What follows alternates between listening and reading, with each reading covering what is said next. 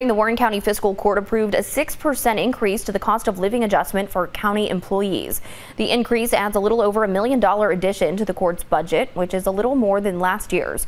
It will go towards employees from several different areas of the county, including the sheriff, jail, parks and rec, and public works. Inflation hurts everyone, and we want to make sure that our employees at least stay even, and so we did approve that. You know, one of the things that's happened, this cost of living increase, many years it might be when just a regular cost of living might be 1%, 1.5%, maybe 2%. The court also approved the upcoming year's budget, which included money set aside for remodel work on Sugar Maple Square.